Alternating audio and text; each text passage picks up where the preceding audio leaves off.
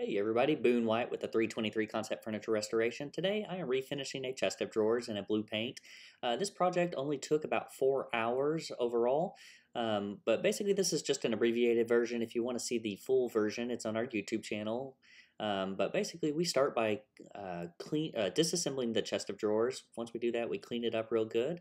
Then we prep it, sand any necessary sanding, taping off drawer boxes, and then we do one final cleaning. And once we finish that, we go back into the priming.